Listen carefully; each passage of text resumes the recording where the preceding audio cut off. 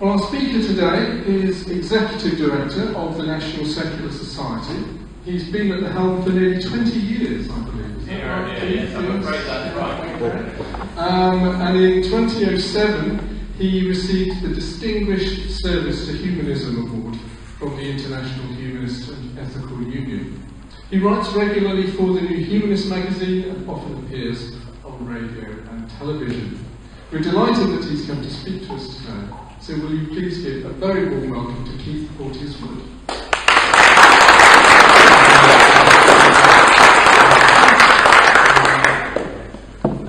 Good afternoon, everyone. Can you hear me? Yes. Anybody who can't? No? Okay, that's good. Well, thank you very much indeed for the invitation. And I'd like to congratulate the committee members of the group for such a obviously well-organised and warmly welcomed and well-attended meeting. If the whole country had meetings like this, I'm sure we would be in a better place than we are now. So well done. I'd also like to bring the best wishes from the Council of Management of the National Secular Society to you all this afternoon. And indeed, perhaps the President himself will reinforce that at the end when he's come down with me, Terry Sanderson, who's at the back in blue there. And he may well join me for the question session. I think that we're also think it's important that as many groups in the country affiliate to the NSS, and you are a long-standing affiliated group, and for that we're grateful too. I want to make this talk as interactive as possible. There doesn't seem a lot of point in it being a talking heads exercise, which you could do almost as well just by reading something that we've written. So I'm going to leave a quick space for questions at the end. And perhaps you could think while you're going along about questions that you think will be appropriate, and how you could best express them. I'm very lucky. We've really heard that I've been doing this job for the best part of 20 years, and I must say it's a bit of a shock for me that I haven't really counted them. But yes, it's true, and I'm very lucky. I've got what I think is the best job in the world. I really enjoy doing it. And people occasionally say, is it a full-time job? And the standard answer is, well, 75 hours a week, does that count? I don't know. But it's a job that's taking me all over the world, and to all sorts of fascinating places that few people are privileged enough to go. But it's not actually but if that sounds like it's a real job, not always. Not always. I mean, sometimes these places that you go, you aren't being invited just for the social side of it. Very much you're going to put a very serious point, and very often one that is infuriating many of the people that you're doing it to. You don't go to the, so let's say the Human Rights Council of the United Nations and just sort of wander on and say a few words and then go and do the skiing in the Alps or something in Geneva or perhaps. It's really heavy stuff. And I remember an intern sort of saying to me the first time I did it, and it was about taking on the Catholic Church on child abuse, which we'll come back to later. Something which I spent a lot of time. And they said, "You're not at all nervous." And I said, "No, this is payback."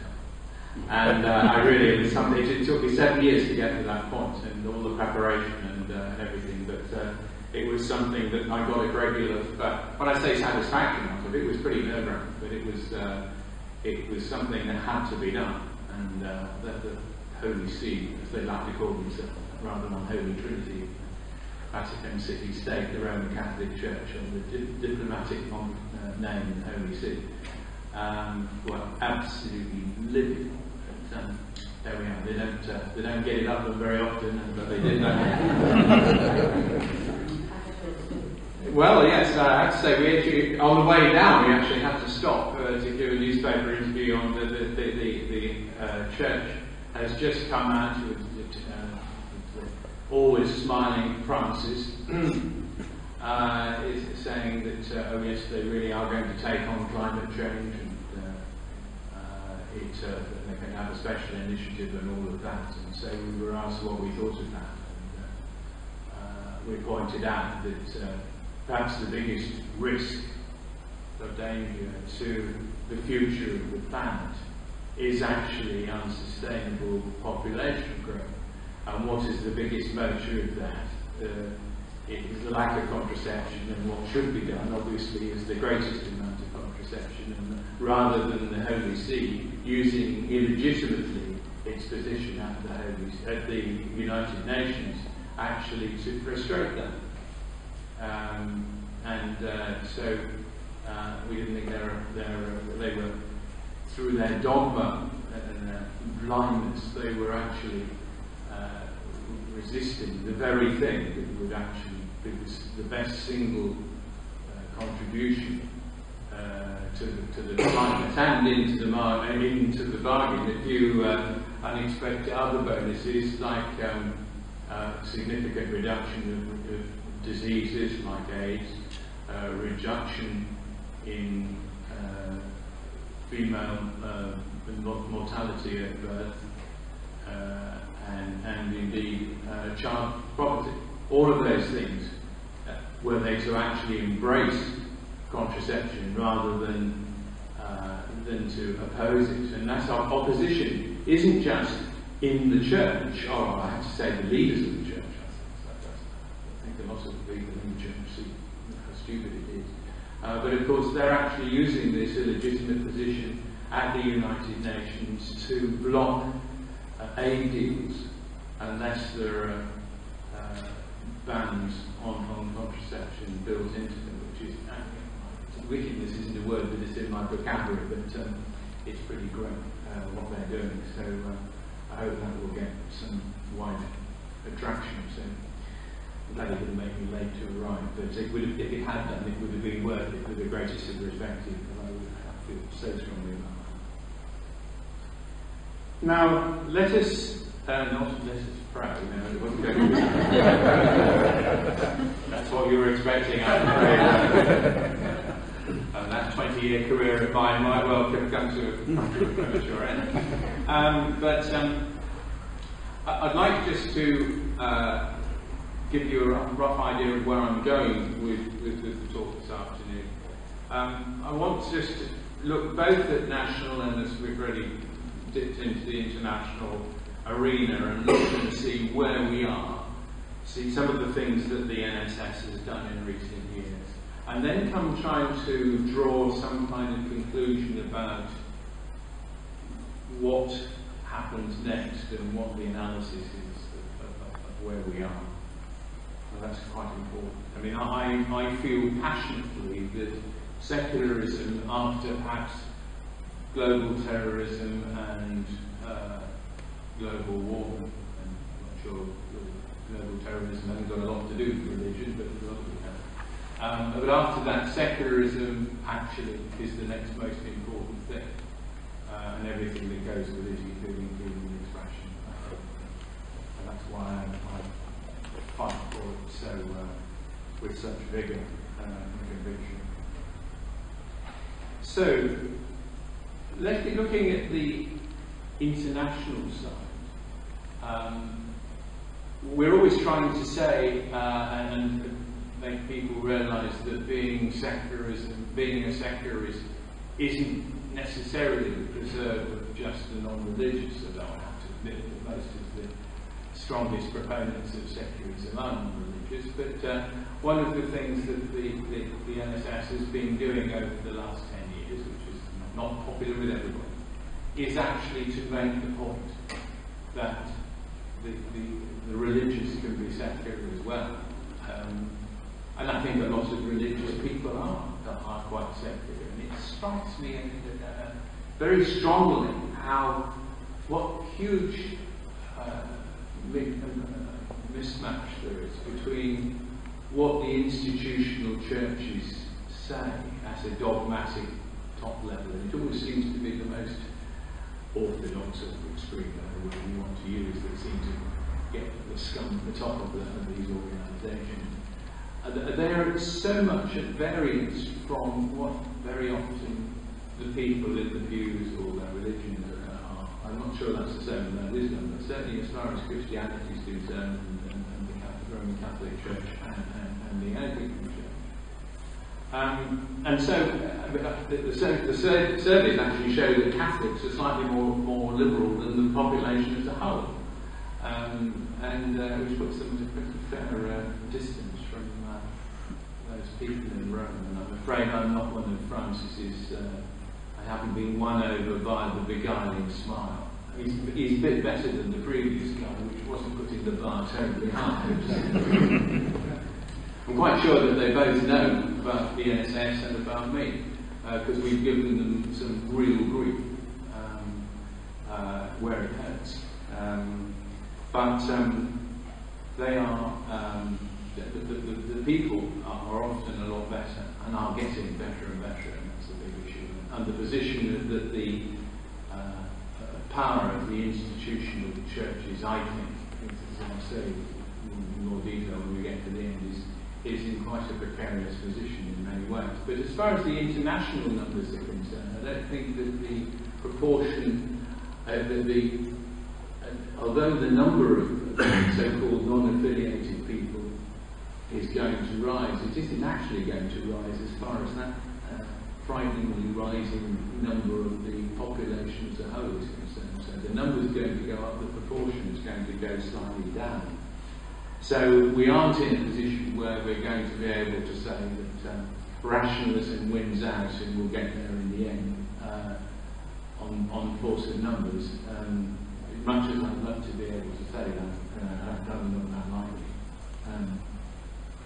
Might mean that the need for secularism is greater. I certainly agree with that, but it certainly isn't going to be handed into our lap on a numerical basis. And in fact, the most Christian nation is now, in 15 years, is now predicted to be, is that correct? Absolutely. It is true. Absolutely. Well done. And then as far as the national churches are concerned. Sorry. Could we turn the sound up a little? There's somebody's not hearing the lower cadence. Yes, fine. Okay. Right. Is that actually, I can hear a bit more? I think that's coming across stronger now, isn't it? As far as we can tell at the moment, yes. Yeah, okay. Well, I think if you feel again that you're not hearing as well as you would like, just put your hand up again. Please do that. What was the most Christian nation? China. Oh, right. Yeah, not an obvious one. I quite agree. Wouldn't guess that. Anyway, that was the conclusion of the Pew Research Centre in a study that came out in the last week or so. Could I just clarify that? Do you mean the largest number of Christians or the largest proportion of the population? Now, I could give you a diplomatic answer to that. I read the headline and I'm still to read the study, so I don't know the answer to that question, but it is interesting. It's only just come out and I haven't had... it's stuck in the back of the car to read and I haven't actually... I did, but the very same question crossed my mind and I don't know the answer. But either way, it's significant, I think, whichever measure you take, and it's probably the number, but I'm absolutely sure. But the Pew Research Institute is the place to go. And I was interviewed for the Telegraph on, in fact, it was the President, I think, beg his pardon, who was interviewed for the Telegraph on that very topic a few days ago, and the tenor of it was that the proportion of Muslims was going up to something 11% in 10 years' time, and that the proportion of Christians was going into the minority. Well, I think by most measures, in sensible measures, it's there already. But there we are. So as far as the national churches are concerned, though, by the time we get to 2030, not only will the total number of Christians have reduced very substantially. I mean, they kind of give you an idea of that. We're now at the C of E membership is a quarter of what it was a century ago. Church attendance is half of what it was 50 years ago. That's going something in a population that's risen quite substantially. So proportionally, that's an even bigger drop than that. But what I don't think many people have realised is that the rate of decline of the evangelical and charismatic and so-called new churches is much less, and in some cases is active than the others, but is possibly in some cases even rising. So that what will happen by 2030 is that the numerical dominance of the Anglican and Catholic churches will actually have disappeared, and there will be a larger number, a larger proportion, albeit of a smaller overall number, of these other churches.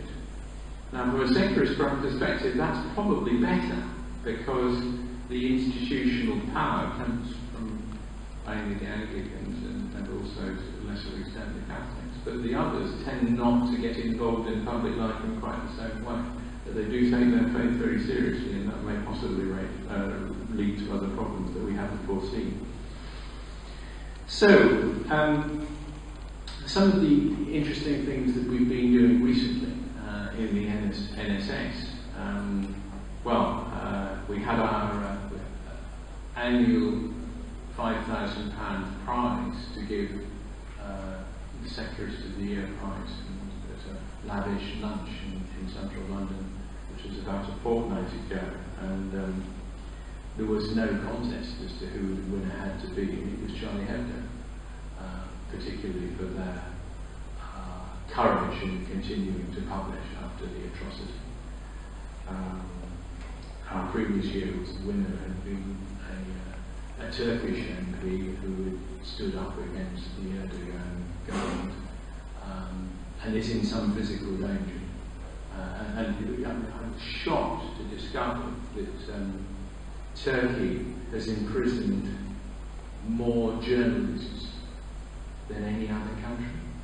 This is a country who was on the verge of becoming an EU member a few years ago. And the geopolitical implications of it turning so determinedly to the east and the porous boundary with Afghanistan to Europe is terrifying. And this really, really brave woman who took the prize the previous year really deserved it so strongly as a beacon of freedom of expression and democracy and secularism. She's a fanatical secularist, and we work together also in some international organisations, particularly the United Nations. So that it was one of the recent things that the NSS was involved in. Another campaign, which is a rather oddball one that we've got involved with, is about chancel repairs. Now, if any of you have heard of it, could you put your hands up? Not maybe. No. Chancel repairs. Yes, I'll move further over here. Maybe that'll be better. Right. So chancel repairs. This is how your Anglican Church can, even though it's not in your deeds, require you to pay for the repair of the chancel, the east part of these pre-Reformation churches. Would you believe it? And it does happen, and there's a famous legal case about 10 years ago where a farm had to be sold to realise £500,000 to pay for the chancel repair liability and the associated costs, because the church took it up to the House of Lords. And my background is in accounting, and so I was quite interested in that. And so we're working with ministers, and that's capital M ministers, that's government ministers, the senior civil servants, senior politicians, and indeed the very top echelons of the church, to try and find a way through this awful business. I'm sure it's a conspiracy on behalf of the church. It was a kind of dead letter until the beginning of this century, and the church is very cynically trying to put get its money out of people in this terrible way.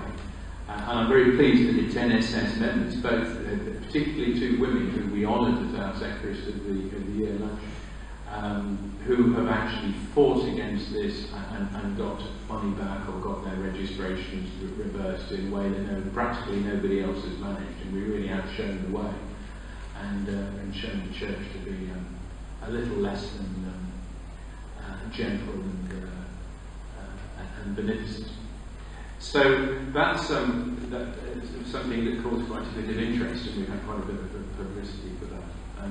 And of course here we are just past Easter, and now do any of you know what the Easter Act 1928 is? Yeah.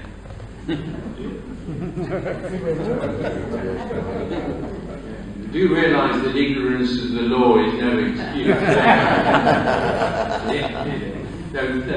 It's a very odd piece of legislation, which I have to say isn't in the forefront of everybody's mind. But there is actually a piece of legislation that provides for Easter to be on a fixed day.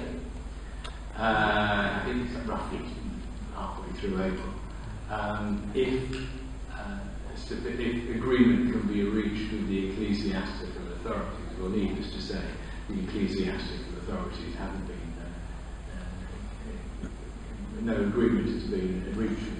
We have tried to encourage the Prime Minister to start the process again. But even the Second Vatican Council acknowledged that in principle that it was a good idea for Easter to be fixed, because it does move by over a month, and that makes planning of school holidays and indeed the holiday industry very much more difficult than it otherwise would be, so we have to part with that. I guess the place where the absence of secularism most hits the person in the street is really in schools. And I see quite a few of you nodding there, and that's something that we're very, very conscious of, and we do a lot of our work on education issues in recognition of that. When the last education bill was going through, we did a real heavy bang in the House of Lords on collective worship in particular. And the bishops were obviously being drafted in bulk to oppose us, and they got very, very hot under the collar. And ended up running to Sir, in this case Michael Gallagher, saying, please sir, the National Secular Society are making a lot of headway in the House of Lords, and they're wanting to live collective worship as a mandatory requirement, and you're not going to let them do it, are you? And he was saying, dear, don't worry, we won't let them do it. And Gove wouldn't. I mean, he just, whatever arguments, and it was really, really embarrassing.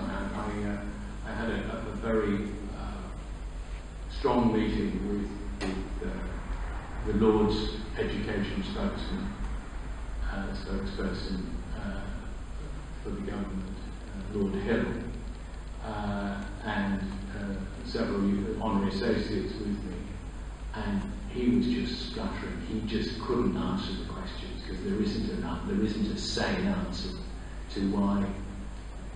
How many other countries are there in the world, apart from England and Wales, who require mandatory, mainly Christian acts of worship in every maintained school every day? You're right, none. We are the only ones, the same way as we're the only country to have bishops in our parliament ex officio as of right. And it's no coincidence that the two go together, because it's the bishops there that stop it, and the government hasn't got the guts to stand up to them. I don't think that the religious vote is as strong as the government and both parties. It's not just the Conservatives seem to think. that's what they do think, and it's a real problem to us. But there are some signs of hope, and I'll come back to that when we come to the end. So, some of the precise issues, the more detailed issues we've been involved in education more recently. It's a fascinating situation in Stoke Poges in Buckinghamshire, where a Sikh school was opened, and non-Sikh pupils were allocated to this school because there was nowhere else. And of course, it's a fundamental inefficiency to have this, if we like, balkanised education system with so many different faiths, rather than having the one size that fits all with a notionally secular school or a community school. And that we're now starting to see the painful reality of that. And of course, these parents were livid about being just drafted, their children drafted into this school, and we supported them. And an extraordinary situation arose with the BBC. The Asian network got hold of this and were apparently reporting it reasonably accurately. And we just happened to catch one of the news bulletins, and they said, "Oh, and white parents are objecting to this. How dare they?" And we complained immediately. They kept on doing it. So we complained to the BBC formally. It was rejected. We went up to the next stage. It was rejected. We went up to the next stage. It was rejected again. And then we went to the trust. And we won. But so what that just shows you is, and it's not for the first time, the abusive process within the BBC on complaints, quite apart from the appalling portrayal of this as being a racist attitude, which was a very clear implication. That was Stephen Evans, our education specialist, who followed that and just kept on with a hard nose with the BBC. They say we haven't got our record with winning BBC complaints isn't great. My predecessors go back 50 years on, for example, Thought of the Day, and the abusive process over all of that is absolutely outrageous, and it's all very well documented. Complaints that have gone to the governors and back in 24 hours and then managed to get onto the Today programme with an answer saying no the next day. My goodness, that's going something, isn't it? Or complaints going to the governors when the governors were on holiday. All sorts that we managed to prove. They just lied to us and, oh, you missed the post. Yeah, we actually said that, missed the post. So the BBC is sort of big bête noire for us in many ways. Particularly, I mean, not just on a process perspective, but also in their really pro-religious bias on an amazing level. For example, with the protest the Pope exercise, when we had virtually, it wasn't the NSS that organised the outer London, suggesting the attitude of the BBC to, oh, we don't want to talk about that, we mustn't upset His Holiness, just absolutely awful. So going back to the education issues, another fascinating one that we found was where a Jewish school was redacting or blotting out questions it didn't like from exam questions, public exam questions. Oh, this is dealing with human reproduction. How many of you have been involved with human reproduction? Because that really is beyond the pale. But how these people are supposed to get educated in life it is rather a depressing issue about these schools, and that's another of my concerns about these very inward-looking minority faith or minority denominational schools. So we complained about this to our ever-vigilant Secretary of State for Education. or one of the ministers anyway, the one most relevant for this. She wasn't bothered at all. Well, it's up to them to do what they want almost. And then I'm not sure they didn't even admit that they knew about it. But that's it, fine. So again, the NSS is not known for taking no for an answer. And we went to Ofcom and we said it is outrageous, the examination body. And to our, I won't say surprise, but certainly relief, the chief executive said, "My goodness, this is awful," and overrode effectively the ministry and said, "We're not having this," it was stopped. But it does raise the wider question about how these kids are being educated, and in fact can happen. And the implications, they don't get education in these kind of areas, including the next one after human reproduction is probably evolution. That battle, I think, is still to be won, but we've made a big dent in it, and they're definitely under the microscope. And we've also had another success over sex discrimination in Muslim schools. It makes sense, doesn't it? You can only have men teaching science. I mean, why would you want a woman teaching science? The very idea, that's what they were saying. And with public money, how dare they? We cracked that as well. So but it's really quite a hard job to keep bashing away these things. But it is quite satisfying when you succeed, as we have done on quite a few of these. We're also working hard on trying to get some sane alternatives to RE, and that not alone in that, but it certainly is a very important area. And I think an area where perhaps the NSS stands out there is, we think that how much time do you really need to actually just familiarise people with the main nuts and bolts of the various faiths? Yes, they have to know what they are. Up to general education. I think, do you really need an hour a day, an hour a week, or perhaps an hour and a half, for 10 years to go over that? Of course you can. What that is very clear. It's indoctrination by repetition. And we don't think much of that. We'd like to see a lot more work on citizenship, on thinking skills, and a much broader philosophical perspective than there is at the moment. So we keep working on that, but of course it's the churches that are really trying to obstruct that. And they really want it both ways. Such an uneven debate. They think it's perfectly reasonable to say, and it's in their documents in the Church of England, we challenge those who have no faith. What right have you got to do that, even in a church school? People don't just go to church schools because they wanted the religion. The statistics show that isn't the reason they go. It's probably the only church, the only school in the area. What right have you got to do that? How would they feel if we said in community schools, anyone who's got a religion, we ought to challenge them and tell them that atheism or humanism was a better route, or rationalism?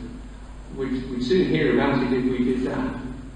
Oh no, that's against the rights of the children and the parents. Well, you never hear the story the other way around. And the arrogance of that is something I find very, very upsetting. I mean, we were fortunate in getting the withdrawal of children themselves in their own name from religious education, as I beg pardon, from collective worship. And if any of you aren't aware of that, sixth form pupils can withdraw themselves. And if you know of any sixth form pupils who want to withdraw and aren't being withdrawn, do tell them they can do it themselves without their parents' involvement. and without giving a reason, and I would encourage them to do that. Yes, I haven't finished with that one yet, but that was a victory which we were pleased to be associated with and in fact initiated. So we're also very interested in freedom of expression, because we see that as being not just blasphemy, that's where we kind of start from it, and that's really a very important part of that. And I know that Terry and I are very proud to have been involved with in both the House of Commons and the House of Lords in the abolition of the blasphemy law, in the common law of blasphemous libel in this country. And that is something which was a big step forward in the National Secular Society. In fact, to celebrate its 150th anniversary has been fighting for all that time, so we're rather grateful that it happened on our watch. But we're also equally conscious that there are very sinister laws that are being brought in that are almost worse than blasphemy law, which of course only apply to the Christian Church, specifically the Church of England.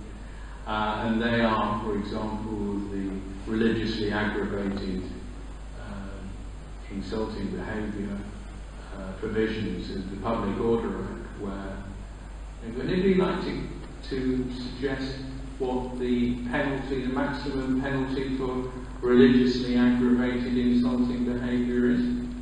Death. I was hoping to shock you, obviously I'm not going to say that I reached that,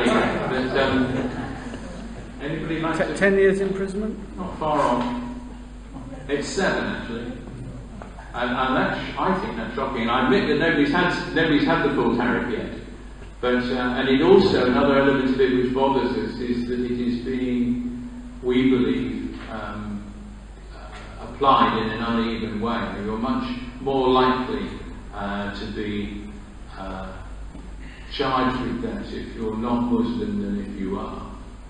I'm afraid that's just a fact of life. The fact that there shouldn't be. In fact, this question of the even-handedness of justice is something that, from a secular perspective, I also take very seriously. And it took me 2 years to do this, but I thought, very reasonably, I'm going to look at what's on the cutting room floor to see if there's any useful information they could use to charge people, and fair enough, and cooperated totally with the inquiry. Only to discover the reason the priests were there was with a view to charging them with religious or racial hatred. This with the full connivance of the West Midlands Police and the CPS. And all the newspapers were against them, but they still went ahead. And we've got very good evidence that this was being masterminded from Labour, the very top of the then Labour government. And in fact, a letter that I wrote complaining about this through the Lib Dems, we understand, led to Mr. Straw losing his temper because the answers to the questions were ones that he sure as hell didn't want to give. We fight hard on that, and we did eventually get an apology to Channel 4 in the House of Lords by the Attorney General, but that took me 2 years to do, and they ended up paying up £100,000. But that was quite an achievement to make the point about the uneven-handedness of the operation of the law. I think we're now into a slightly better phase on that. I think the awfulness of what was done is now starting to be more better known, and people aren't quite so PC about it. But the damage that was done during that period, we're still, I think, including some of the extremists that are here, and we appear to be being very naively welcomed in by Mr. Blair, who seemed to have the insane idea that if you're polite to these people, they won't do you any harm. I'm afraid that is living on as a problem. But we certainly did our bit to try and to make that more publicly known. So sometimes we end up in our campaigns on this general area of freedom of expression and evenness of the justice system being applied, working with people who would astound you. I mean, I'm slightly embarrassed to tell you, but we work very well with the Christian Institute. Now, so we have a very sort of love-hate relationship. And most of the time, we're lobbing grenades across the wall at each other in both directions. On other occasions, we actually work together. And both the Christian Institute and the NSS have, although I shouldn't say, a superb reputation in Parliament for knowing exactly what we're doing and being very good both tacticians and strategists. And when we work together, people have to watch out. And I mean, apart from the fact it's a wonderful publicity thing, you often see it within the paper. Goodness, if the National Secular Society and the Christian Institute agree about this, perhaps they're right. Or perhaps it's worth listening to. But one of our campaigns was about the Public Order Act, the words insulting in the Public Order Act. And there's one particular section 5 of the Order Act, which the prosecution thresholds of which are kind of microns high. You don't even have to provide a victim, and it's almost the policeman says so, that's it, kind of thing. Police person, officer. And so we wanted this insulting taken out of the Public Order Act. Neither the Conservatives nor who in government or the Labour, who are surprisingly authoritarian. I think it would surprise most of you just how authoritarian Labour can be. But neither of them were prepared for this to be taken out of the Public Order Act. The police loved it. It's almost, just straight in, we say you're wrong, you get a criminal record. It's just shocking. And we have some wonderful examples of where it's gone wrong, really, really badly wrong. And so we lobbed an amendment into the House of Lords, and there had been a consultation which the government had not disclosed the results of, presumably because it had given the answer they didn't want. In fact, that was the case. And they tried to bluff their way out of it. And the House of Lords, as far as a long time now, it's a funny place. Sometimes you think, oh, they're so unbearably courteous. But my goodness, when they think they're being made fools of, they don't take any prisoners, and that's exactly what happened. And both front benches were absolutely torn apart. I think the government minister looked like she needed psychiatric help afterwards.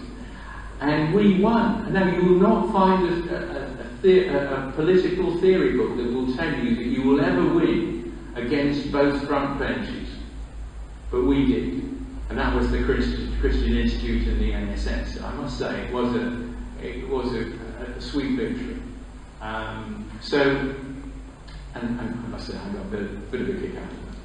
So we do, and we also, we do police training between us too as well. I mean, on freedom of expression, partly following on from the exercise over, which I never fail to point out to them, over the undercover mosque issue.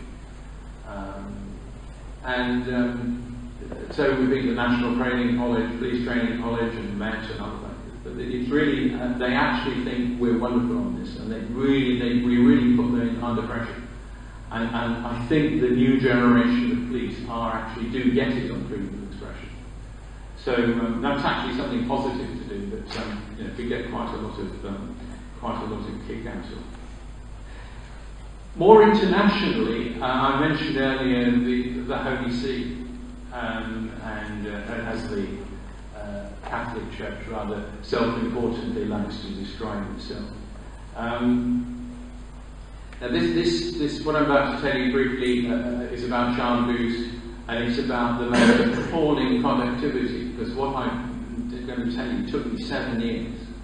I have to leave you to decide whether you think it was worth it. I was working with a very liberal Catholic organisation on some issues of mutual interest, and I realised from something they said that the Catholic Church is a signatory to the UN Convention on the Rights of the Child. Now, this was going on, that was happening in the context of the full horror, or growing horror, of the scale and geographical extent of child abuse in Catholic institutions by Catholic clerics, and being covered up and not paying compensation, and the perpetrators being kept away from the judicial system, and all the information going back to Rome. I was putting all this together in my mind and thinking, I wonder if there's a way that we can get the Catholic Church policed under the convention that it signed itself. It did so for very ignoble reasons. It wants to try and extend the definition of the life of the child back to the time of conception, and it's a way of pushing that agenda. But of course, what it did at the same time was made it party to this very important convention, which you'd be surprised to know practically the only country not to sign is the United States. And it's a long story in itself. But anyway, I ended up going 3 times to the Human Rights Council and pointing out the awfulness of what the Church had done, and that it was, and we've taken legal advice, clearly in contravention of multiple articles of the Convention.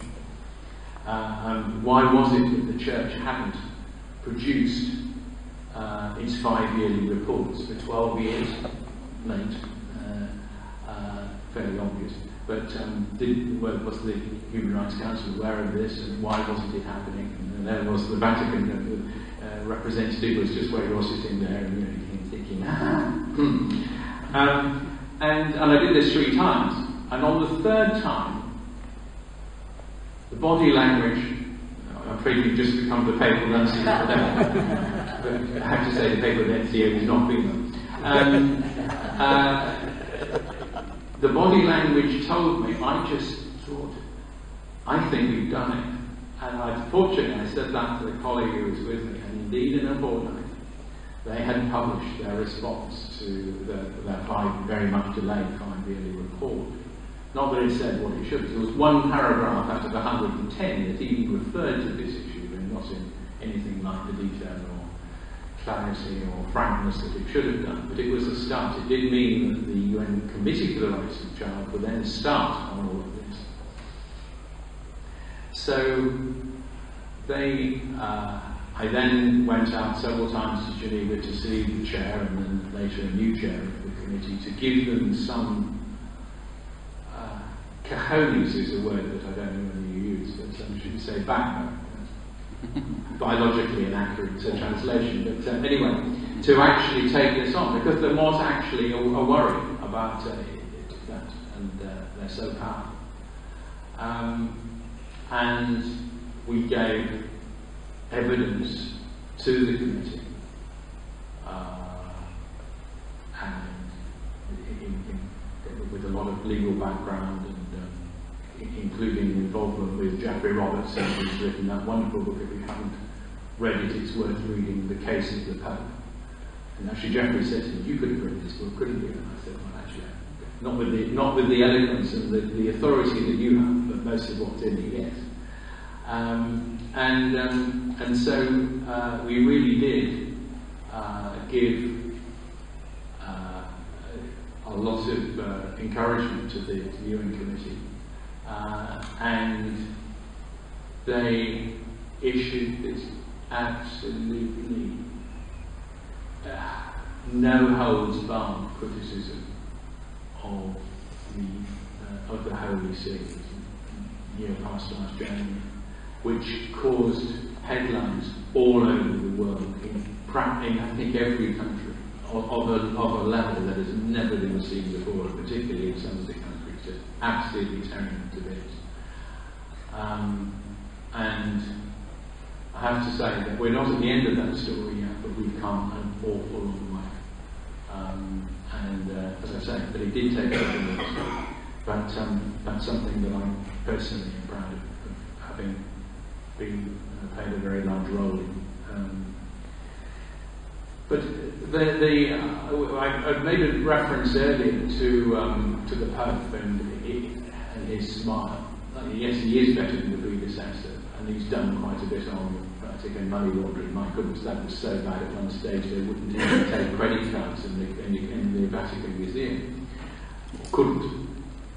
But it's really, he has not gone very far on child abuse. He keeps saying all the right, what's appeared superficially to be the right things, but there are some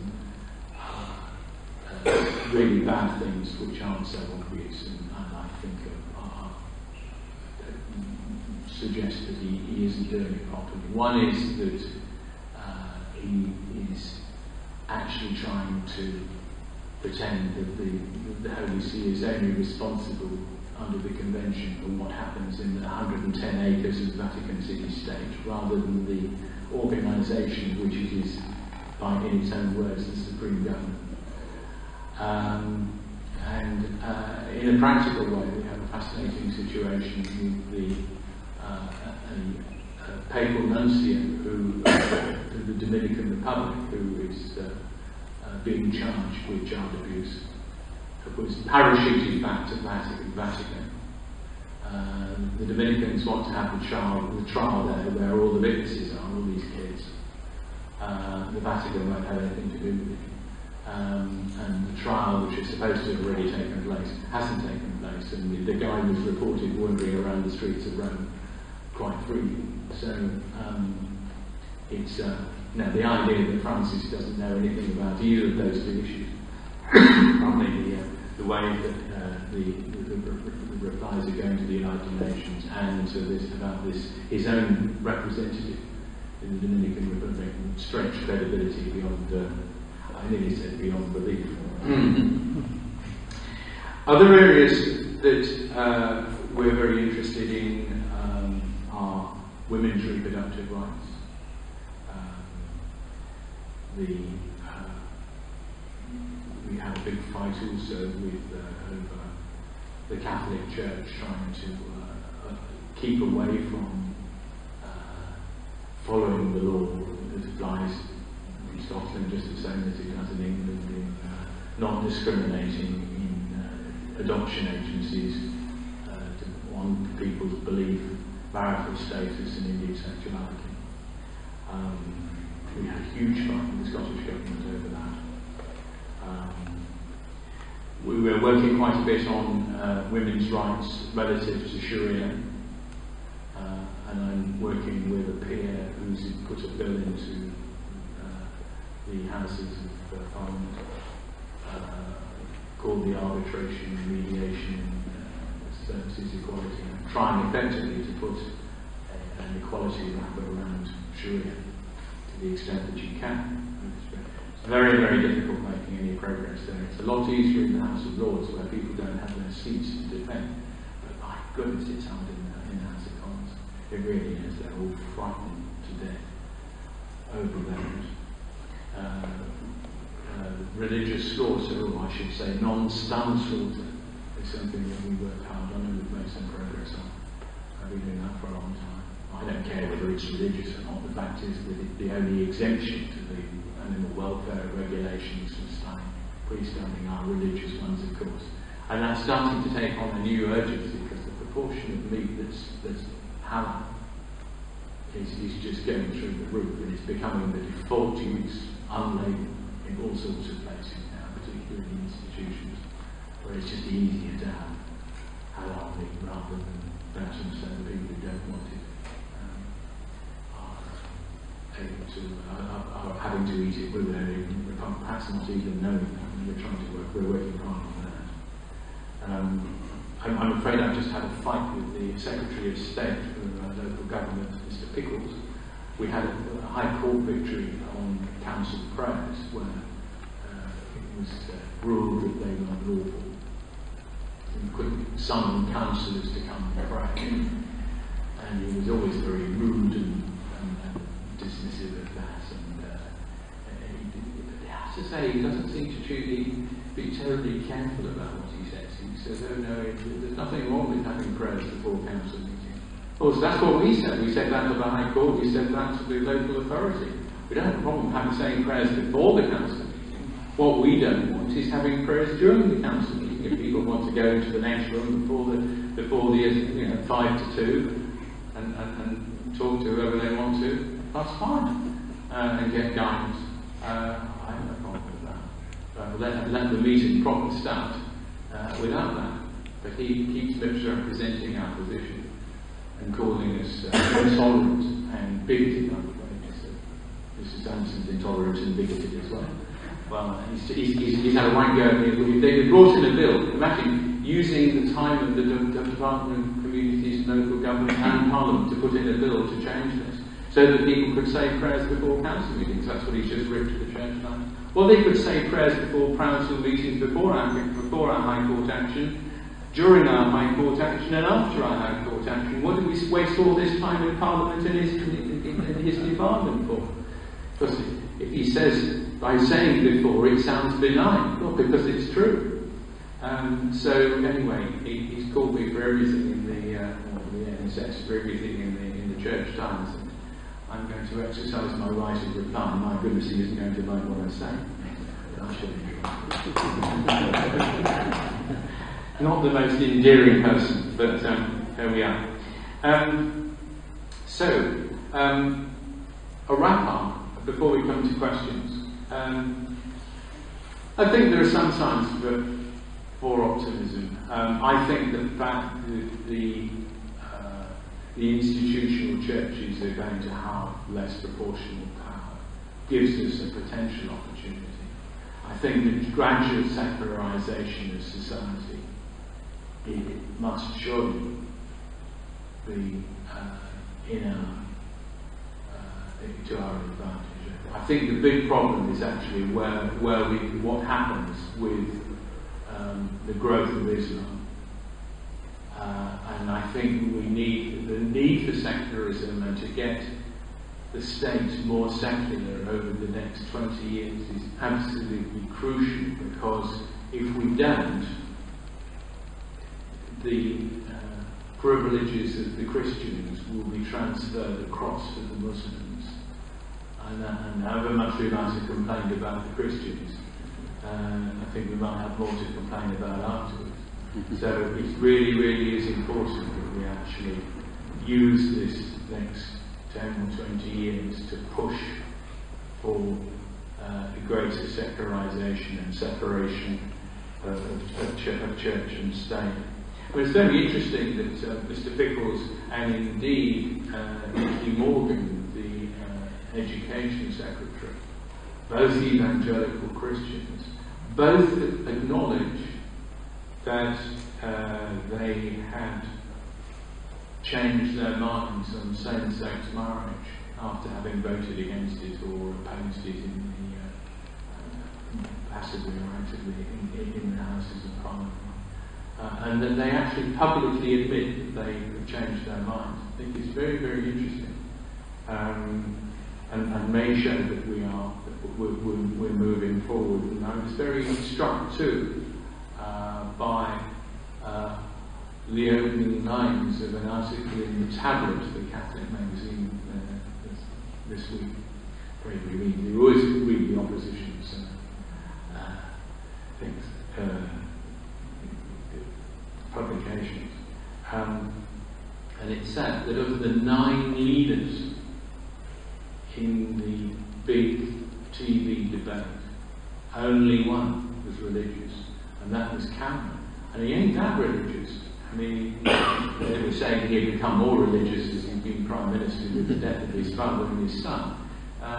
But he was the guy who was saying that his religion was like listening to Magic FM in the children's. I think you get the idea, don't you? So I don't think he really is that religious at all. So because I put the big problem that we had over longer than the time I've been at the helm of the NSS as a director, executive director, is actually the series of religious prime ministers since, including them since Margaret Thatcher. Because each time, particularly in education, they've just been shoving and shoving away, making it worse and worse. It's a lot worse than it was right at the before Thatcher came into power, despite the much lower number of people who are religious. Maybe we're starting to come to the end.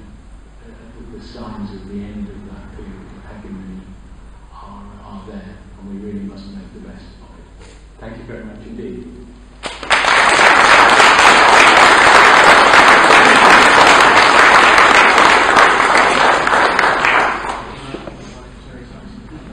Yes, I will. We have two for the price of one today. We also have the President of the National Secular Society. Terry, will you come to the front and help with the questions? All welcome to Terry as well.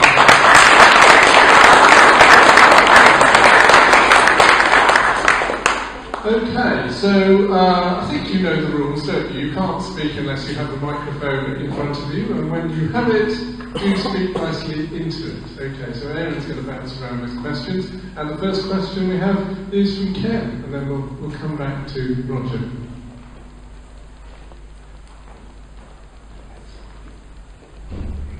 We are not a secular society. The NSS has been going for nearly 150 years. Do you think that we will become a secular society in the next 150 or even 300 years? Well, I mean, it depends what you consider to be a secular society. Whether that means that people have abandoned religion, or whether it means we're officially secular in a constitutional way. I think we can reach a constitutional secularism within that time period. It's on the cards already. The Church of England can hardly justify its position as a state church when such a tiny fraction of the population are adhering to its doctrines. And then, of course, we've got the minority religions that have come along, and they are going to want their say and their share of the cake. But the only way to do that is to have the kind of secularism that includes everybody rather than excludes all religions. And I think that would be the worst of all worlds, because you would then bring all the sectarian hostilities into government. The only kind of secularism that can work in this country, I think, is the French style, which is to keep state and religion separate, not for the state to embrace all religions. If you do that, if you keep the state and religion separate, all right, they're having problems in France, it's being challenged by Islam, the secularism that they took for granted for the last 2 centuries is under severe pressure.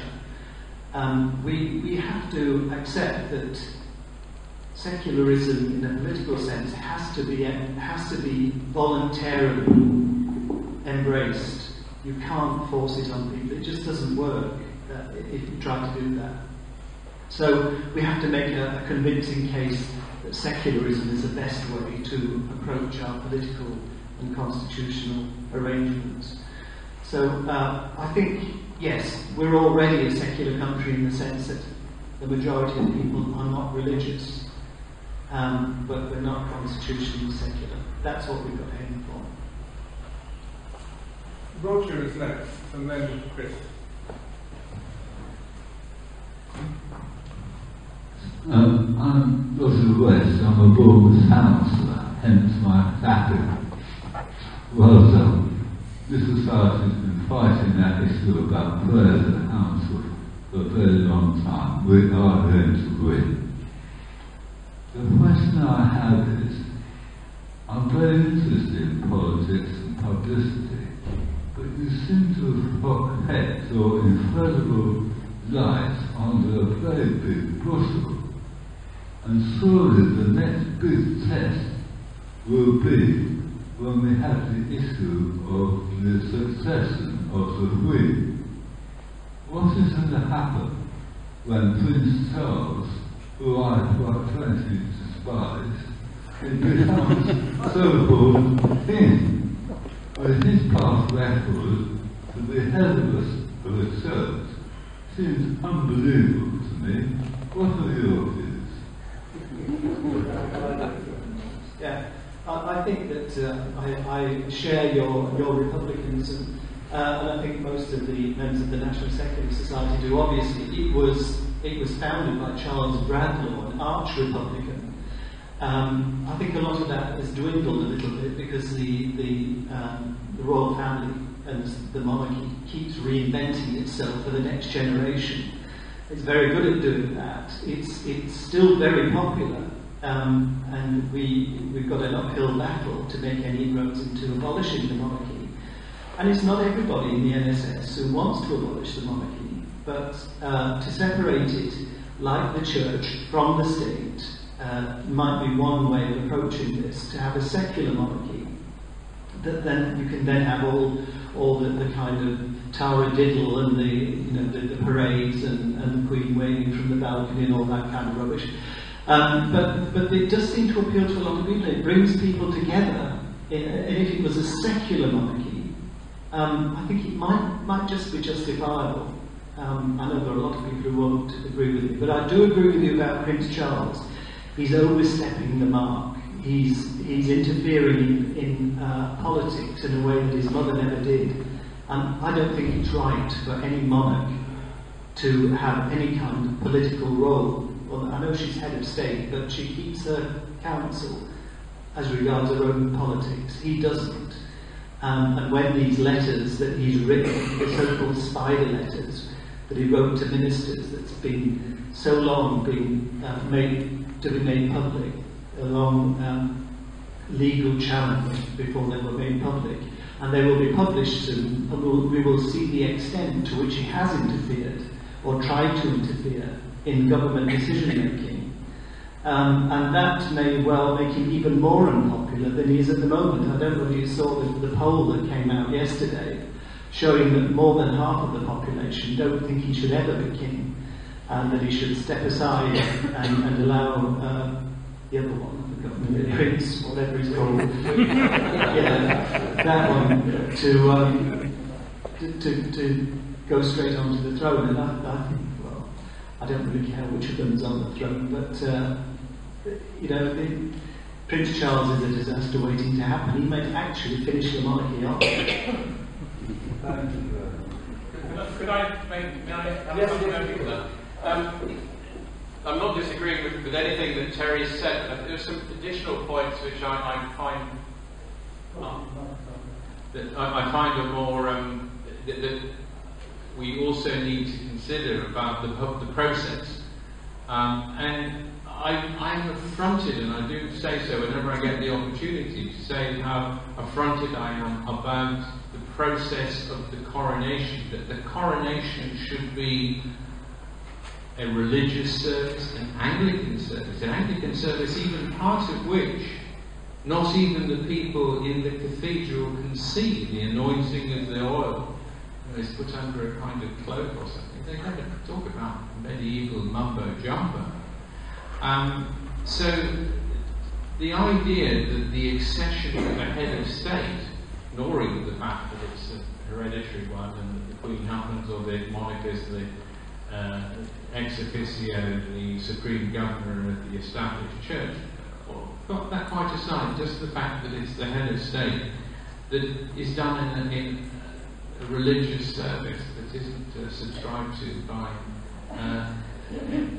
any significant percentage of the population is absolutely scandalous. And you will remember too that something quite sinister in my mind that Charles is suggesting that he will be a defender of faith, not the faith. I have to say, perhaps you'll disagree with me, but I'd actually prefer the faith, in the sense that some of the others, I'm not sure, should be defended with quite such vigour. And although I agree in the interest of equality, perhaps they should be, but I would prefer it to be of no faith whatsoever, that there is no religious affiliation there at all. The idea that the monarch should be defending faith and telling people who haven't got faith, by implication, that they're less than mortals, is quite disgraceful. So that also segues rather uncomfortably into the question of what kind of establishment will we have under Charles. And I think what he will be agitating for, as in his defender of faith, is multi-faith establishment. And that terrifies me, absolutely terrifies me. And I would prefer what we've got at the moment to that. And we really must do everything we can to try and dismantle it before it gets to that stage. But it won't be easy. But I think we ought to focus on that particular issue with some energy. Thank you. Could you get to Chris first, and then John? Back there.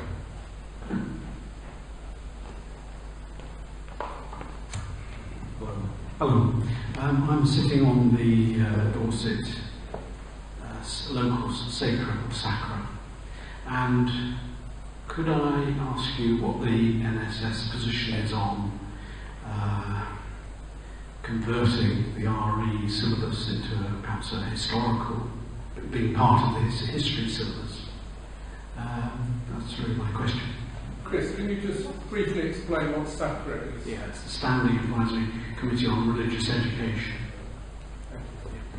Yeah, most local authorities have one of these committees, and they advise community schools on their religious education syllabus. They're usually made up of an awful lot of religious worthies with a vested interest, and I know that a few of them have got humanists on the committee. I'm not too happy about SACRAs. I think that they are vested interests, and they are there to make sure that religion is pumped into kids at school. I would much rather there was some kind of national curriculum on religious education, if we are going to have a subject called religious education. I agree with you, it should be assimilated into other topic areas like history and literature and so on, geography. But I think that... How about popular fiction? Yeah. SACRAs I'm not too thrilled about, and I have to say this is one of the beefs I have with humanism, is that humanists want also to be on some humanists want to be on the syllabus along with religion, and quite often that allows religion to say, look, we're all inclusive. Isn't it marvellous? We've got everybody in now, even the atheists. And then they get into schools, humanism is forgotten about. And it's the same old thing, religion day in, day out, day in, day out. I'm not too happy about that. And I would prefer, well, we discourage our members from being on the SACRAs because of that legitimising effect that our presence has on them. We think that it would be much better for religious education to be standardised by a group of independent academics who are not going to give it an edge of proselytising or evangelising, which often it has now. So yes, I agree with you. It should be incorporated into other topics. RE as a topic area should disappear. Thank you. John next. Thanks. Just a simple question. Do you take encouragement from the fact that at the moment 2 out of the 3 main party leaders are non-religious? The general election coming up. Well, no, not really, because although they are declared atheists, they were both on a religious husting a couple of weeks ago, and they were both making extravagant claims about how they were going to make sure that religion remained as part of the the state, and they were going to make sure that religion had a big part in decision making. And Nick Clegg was actually saying that he envied people of faith, and he was very sorry that he didn't have a faith. And similarly, Ed Miliband, although he's from a Jewish background, he's a secular Jew who will say quite clearly that he has no religious beliefs. But again, he was, I know it's an election and they've got to appeal to all these constituencies, but to sort of try and make out that religion brought such wonderful morality to public life, and without it, wouldn't it be awful? We'd all be at each other's throats. So, no, they don't thrill me. Their lack of religion has got no benefit for the secular or humanist movement. Until they can actually say, yes, we would be better off with a secular society. Neither of them have done. Until they can say that, I don't think there's any benefit in there being, but no religion. Preferable maybe to Tony Blair and David Cameron. Yeah, but I mean, at least you know where you're coming from with that. You know, well, maybe not with David Cameron, because he was also interviewed by the same religious newspaper, Premier Christianity, it was called. You can read all their interviews on that website, and he was saying, basically what he said was, I don't believe a word of it, but isn't it wonderful? It was a very strange interview. He couldn't quite bring himself to say that he believed it, completely, every jot and tittle. And yet he is a wonderful, wonderful Christian underneath it all. Talking about Mr. Blair, about 10 years ago we were working very hard on the transposition of the European Employment Directive into UK law. Broadly, there should be no discrimination on the grounds of, obviously, sex, religion, sexuality, etc., disability. And we were fighting very hard to make sure that the religious exemptions were minimised. And my goodness, it was hard work. And I got very soon into we were working right at the top level of the civil servants, knew them all by first name terms. It was very clear that they had a very short line of communication to number 10, and the speed with which answers were coming back. It was quite obvious that they were just going straight back to Tony. On one occasion, one where I made the most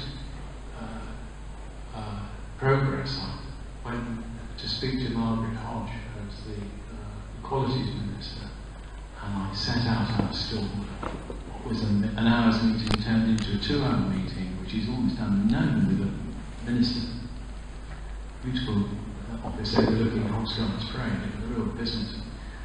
And she said, I'm totally convinced with what you said, I'll go back to Tony.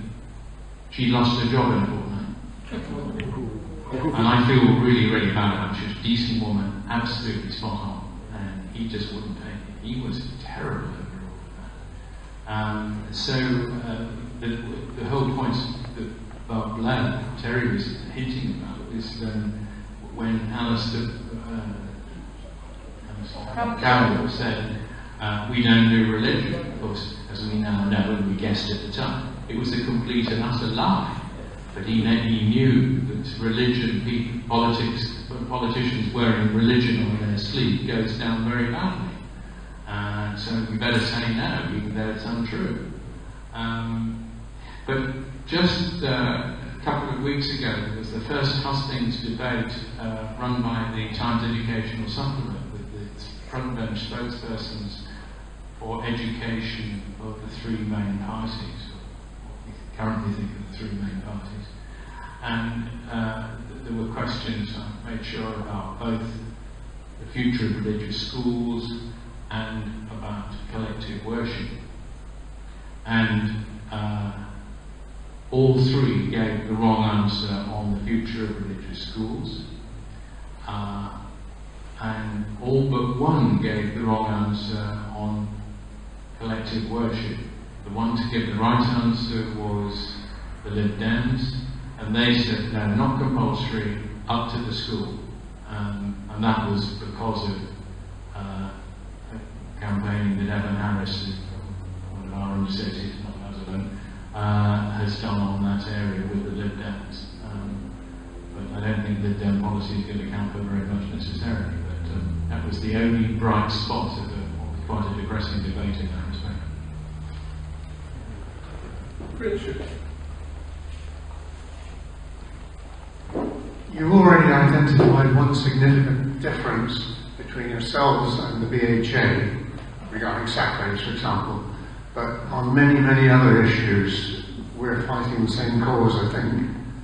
Is there more room to support each other, to gain a little bit more weight of numbers? Should we not be working more closely together? Well, of course we do occasionally work together on things like the Protests of Hope issue. We work very closely with the BHA on that, as well as several other organisations.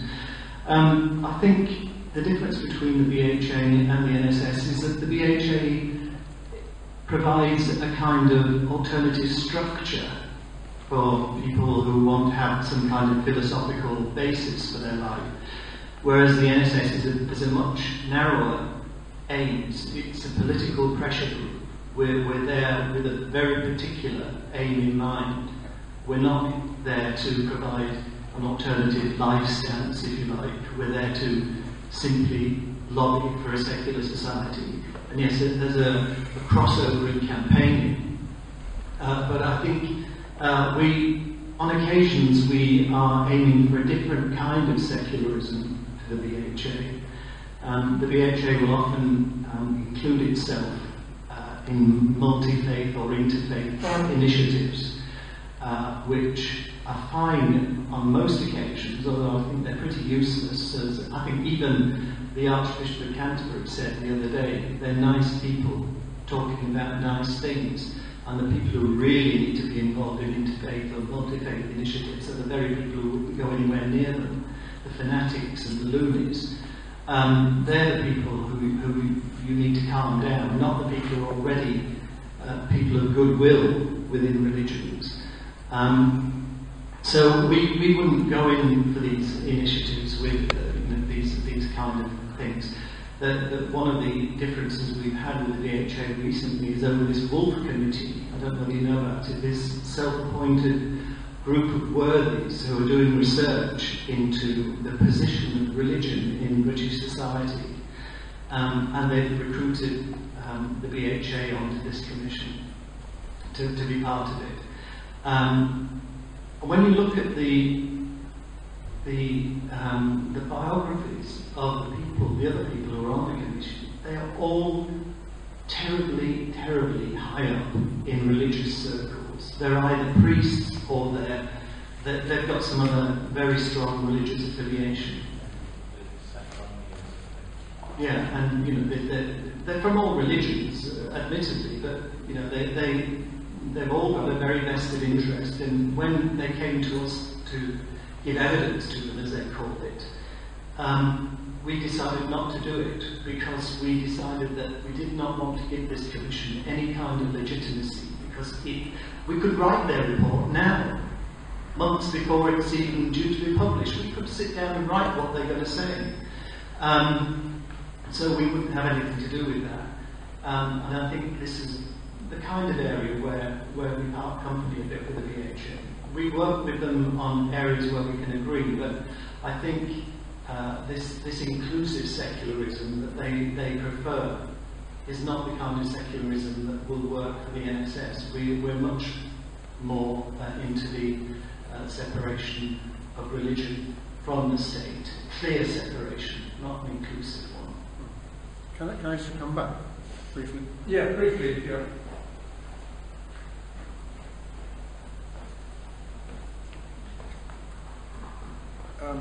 Given that, let's say Christianity and the other religions, let's stick to Christianity for a minute.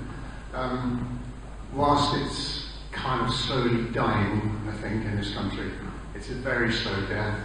It's going to be around, it's going to be supported by powerful people for a very long time to come.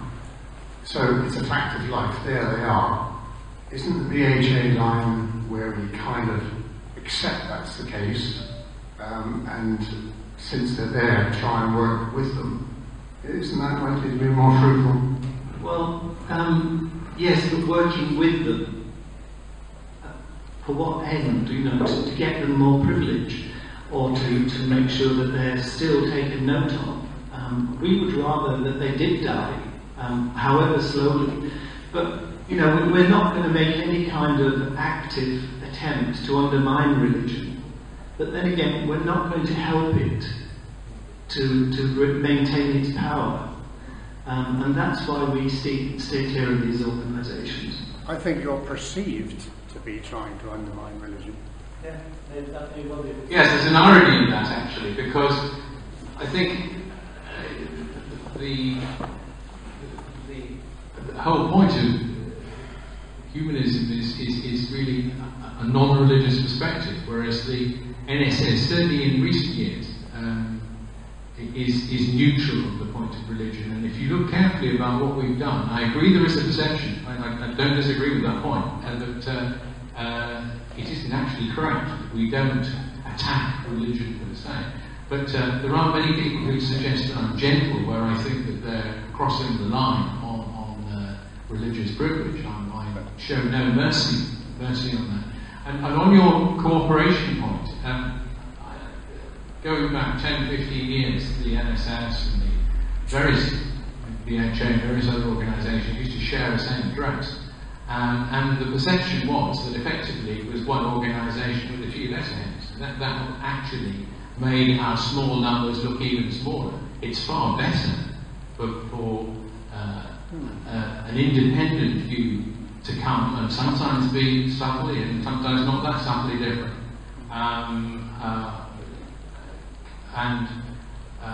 Rather than appear to be just a sub-department of the same thing. So it's probably, we give a stronger opinion, the movement in inverted commas appears stronger if we actually keep separate.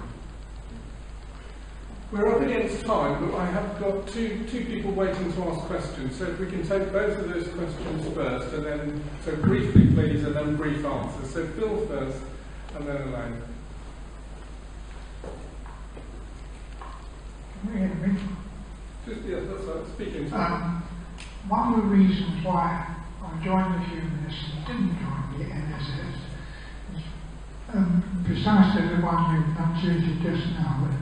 I think you're a fighting organisation, and my view, although I've been an atheist since I was 17, I realise that for some people religion is a sort of comfort. I think people who probably in their heart of hearts don't believe in God like to think of it because they don't like the idea of death being an end. So, in a sense, I think the difference between us is that you're like the people who drill a hole and put explosives in the wall to knock it down, whereas we're people with picks tackling it a bit at a time. Keith, can I take the other question as well? Or are you dying to answer? Well, I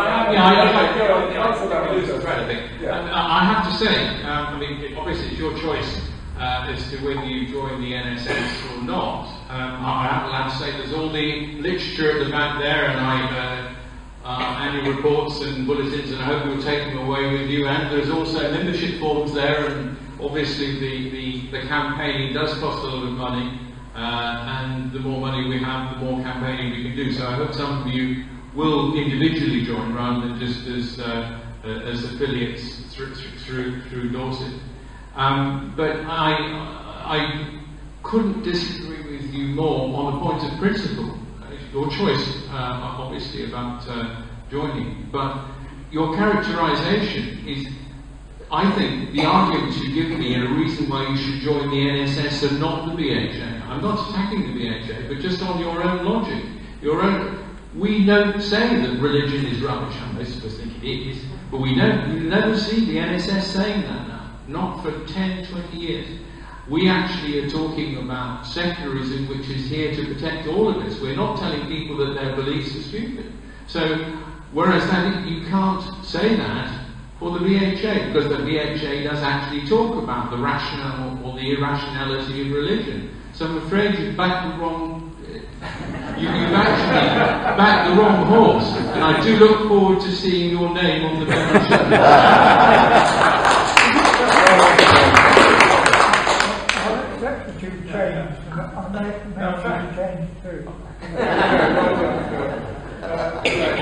Last one, and then we'll wrap up. Thank you. A related question, really.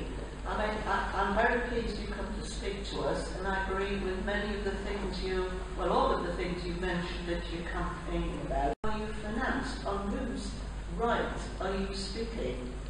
And I hope, it's all okay. And that you get more members. Sorry, is it right? Well, we're speaking on behalf of the people who choose to join us, and that's what most groups do. They can't say that they're speaking for people who haven't declared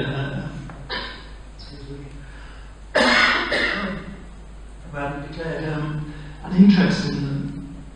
But look, in the way that the churches do.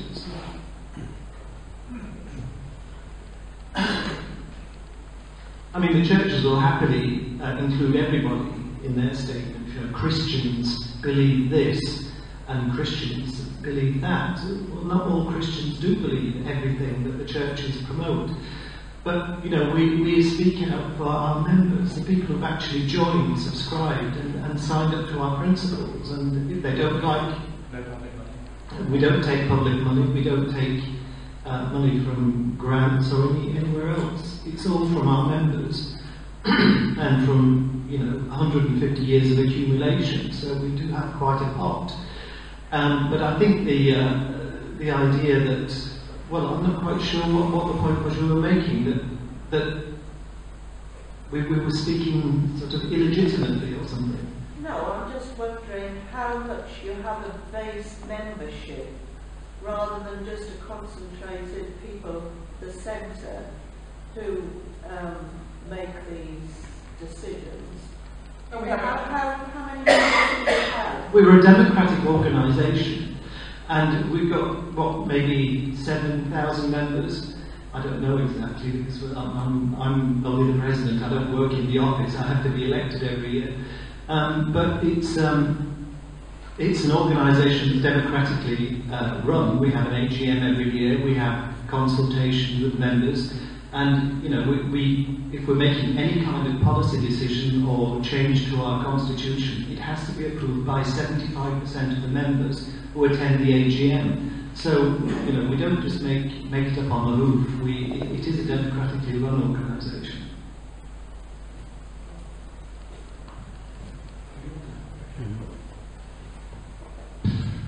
Well, Keith and Terry, you've given us a great insight into the work of the NSS today, so thank you very much for coming down, and as I say, it's great to have two for the price of one, so please another big round of applause.